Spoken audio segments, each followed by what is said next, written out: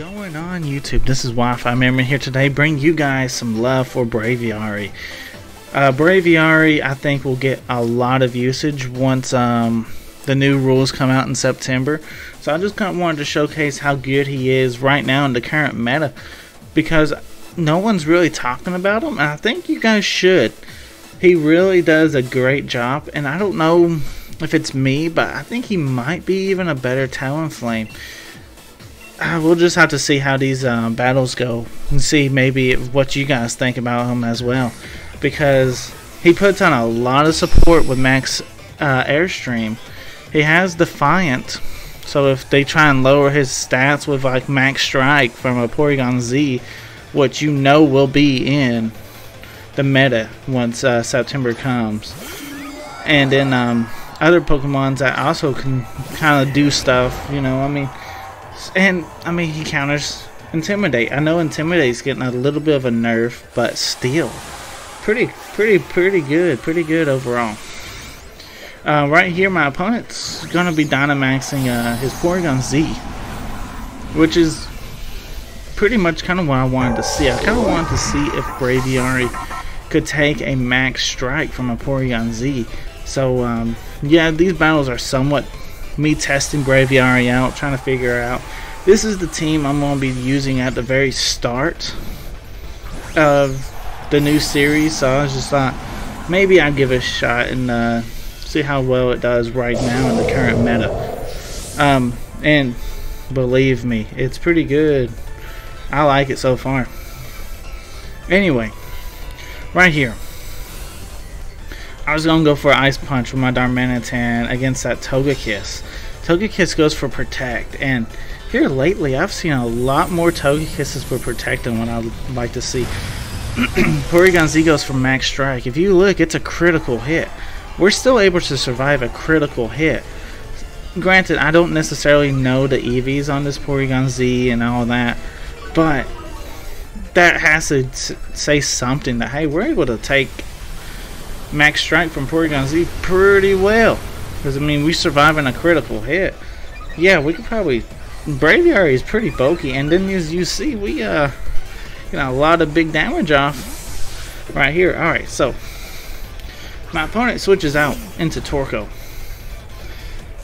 And pretty much right here, I just wanted Darmanitan to get some damage off on the Togekiss.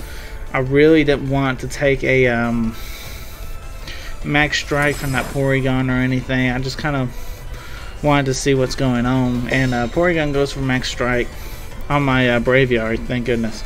Right here, we turn our focus onto that Porygon Z with our Darmanitan and just finish that one off.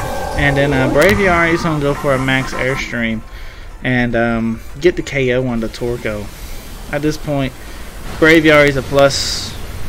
I think it's actually a +2 on its thanks to its Defiant ability, so it's hitting like a truck right now.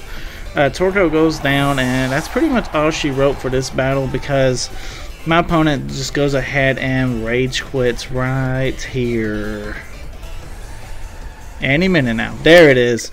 Yeah, he goes ahead and rage quits. So what I like about that is I just kind of wanted to showcase necessarily how strong of a lead that really can be. Both Pokemon are going to be able to come back in September, so I just kind of wanted to showcase it off a little bit, because Darmanitan makes a really good lead, but so does Dracovish. Snorlax can even lead with this team.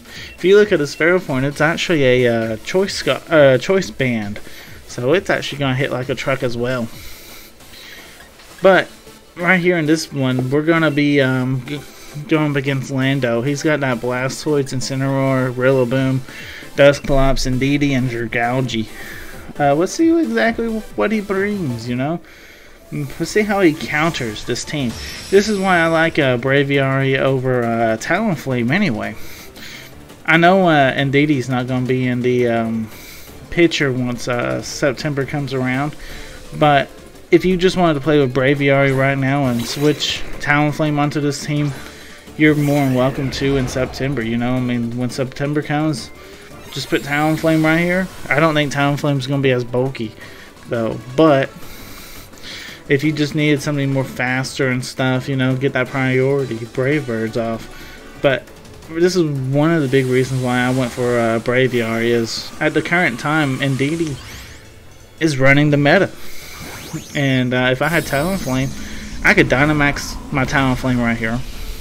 I go for max Airstream. Well, guess what? Psychic Terrain says you can't do that. So that's just something that I feel like Talonflame's ability right now in the current meta is getting beaten by Indeedee. Indeedee just outdoes it. But anyway, we don't have Talonflame. We have Braviary. And right here we went ahead and went for a huge U-turn onto this Indeedee. Switching into my Snorlax, knowing that this Dusclops wanting to go for a Trick Room. The reason I knew that is that the Indeedee went for Follow Me. And right here, I have Dracovish, and then I have Snorlax in the back. I go into Snorlax because I know he's going to go for Trick Room. I know I'm going to go for Max Knuckle to get my attack raise. So one of those two Pokemon are going to really love coming in. Both of them really love coming in when Braviary is going for Max Knuckle. So right here, my opponent does set up the Trick Room. But I shouldn't even be worried. I have Snorlax on the field. Snorlax is going to hit this thing like a truck. You know, I got 2 Frets right now in the field, and he has a Dusclops and a Dragalge. Dragalge is not even set up yet, so I'm not even looking at Dragalge as a huge threat. I do see that he's going to be Dynamaxing it. I kind of predict that he's going to go for like a Bulldoze or something. So, yes, now Dragalge would be considered a threat. But even then, this shows you how bulky Braviary is. Because, okay, so he activates his weakness policy.